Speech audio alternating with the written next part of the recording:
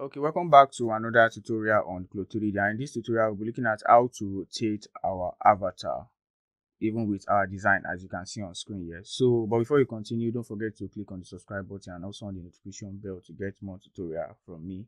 So first of all, what you're going to do is to open or add your file here. You need to open it, but when you open it, you make sure you are adding it, not opening a new project. So my own project is by my side here. So what I'll do is to open it. Yeah, I'll drag it into the scene. Sorry. Okay. So next thing you click on is add with avatar. So the next thing you do is to place it by the x-axis. Like, I'm sure if you watch my tutorial on how to add multiple character into your scene, you understand what I'm trying to do like right now. So I think 0.7 should be good by the, I think, right hand side. So let's press OK.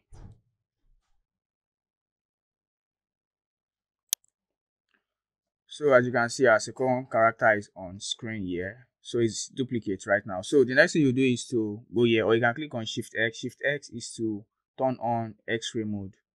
So I'm coming. Yes, this is it here. But then this is the particular character we are going to be rotating, not this one. So we'll click on this yellow, sorry, this pink. Yeah, pink. Come, let me click outside of this character. So this here, we'll click on it.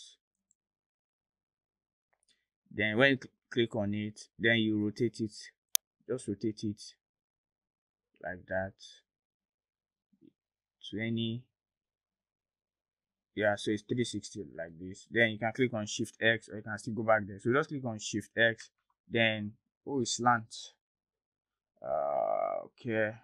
You might still have to do some other things. So to adjust it back, you can just rotate it a bit.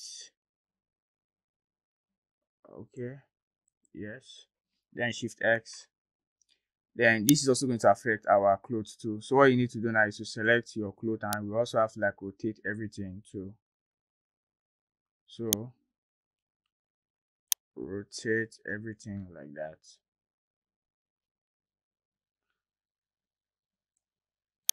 You might later need to rotate some part of the design individually.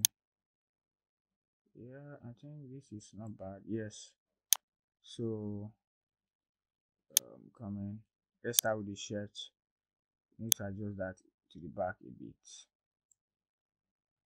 So yes, this is okay. I think the trousers, you need to bring it back a bit. But first of all, I'd like to hide this shirt on top. Shift Q. Yes, so let's use that to add the drag this to the back.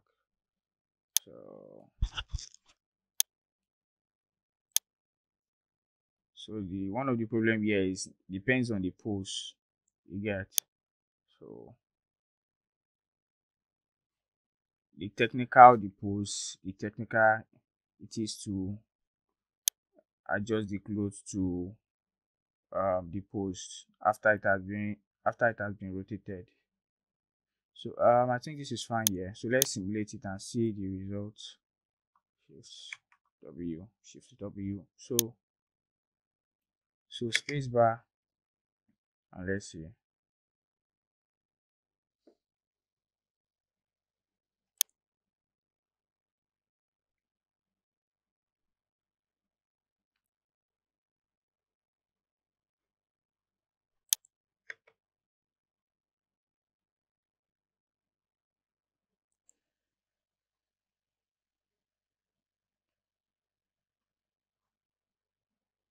So finally we are good. So if you want to make any fast adjustments, you can just change this to, let me change this to the fast GPU. Yeah, fast GPU. Yeah,